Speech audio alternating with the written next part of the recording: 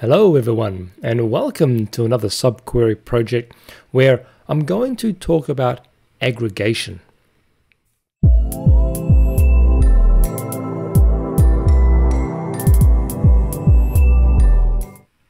So in this project, what I want to do is query for all the staking rewards there are in Polkadot mainnet.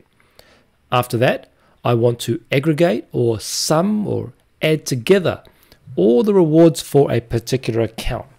So let's see how we can do this.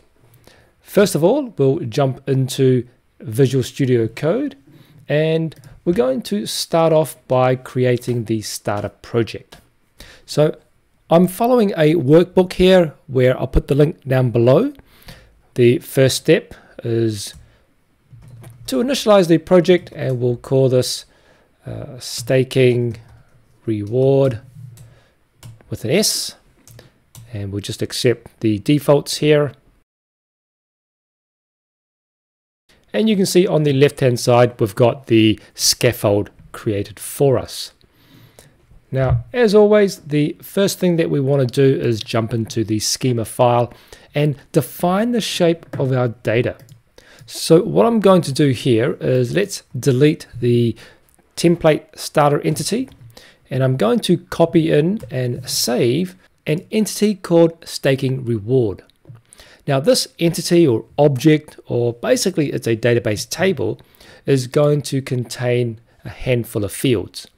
We've got the ID, which is the primary key, comprised of the block height hyphen event ID. That is to ensure that it's unique.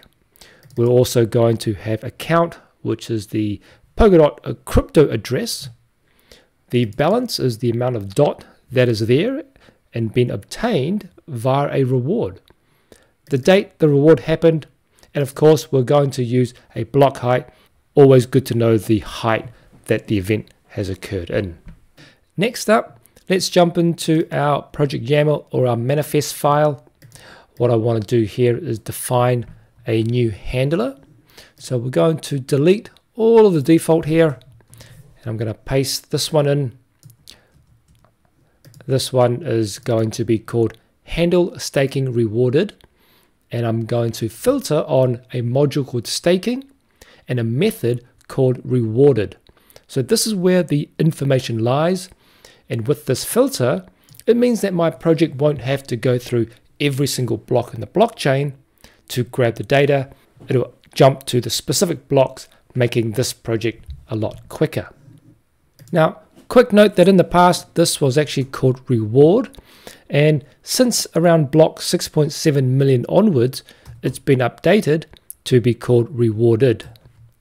Next up, let's jump into our mappings file, because this is where we're doing our transformation. I want to go ahead and delete the existing example functions, and let's add in my own one here. Remember, this is called handle staking rewarded, which is the same as the manifest file that I had here, this value. And then inside, the first thing I want to do is get access to the event parameter or argument that's been passed through in this particular function. So this event here is defined here, and the data as an array is going to be comprised of account and new reward. So this is the crypto account, and this will be where we store our balance. Next up, I'm going to create a variable called entity. Again, it could be anything of your choice, and instantiate a new instance of our entity. And I'm going to pass through the block height dash and the event ID as a primary key. So I can show you what this means by, first of all, if I do a yarn code gen to generate the TypeScript here, I'll first of all run yarn install, and now I can then run yarn code gen, and this is going to generate the TypeScripts. On the left hand side here, create the staking rewards TypeScript, and if I open this, you'll see that the constructor here is the actual ID of type string, and this is the ID which is going to be my primary key. So because I've gone ahead and generated the code, I can also import.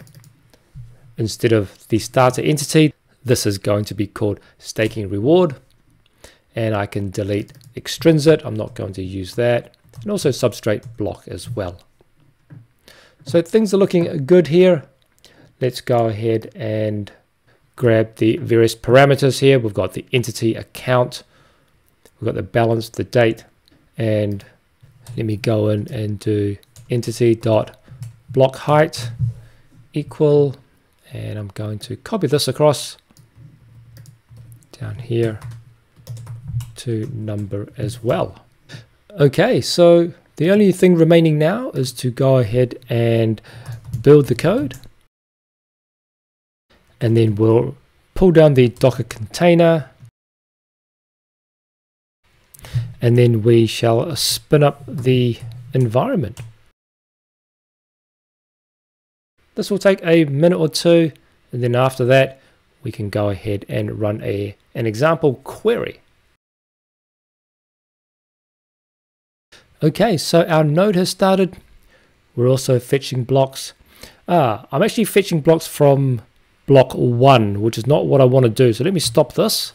One thing I did forget to do is in my project manifest file, I actually want to start at block 7 million. So let me save this.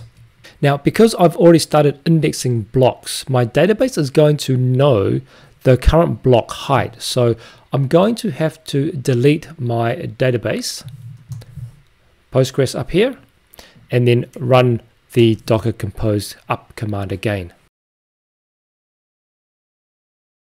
So you can see here again, my node has started. I'm indexing blocks as well. So let's go ahead into our browser and we'll open up the playground. You can see I've got a previous query in cache here. Let me go ahead and delete this. And I'm going to paste in this particular query, hit run, and you can see I've got the results coming back. So what I'm doing here is querying for my staking rewards, and I'm obtaining the current block height, the account, the date, and the balance of those rewards. So again, if I remove the first 3, you'll see I'm going to get quite a large number of data coming back.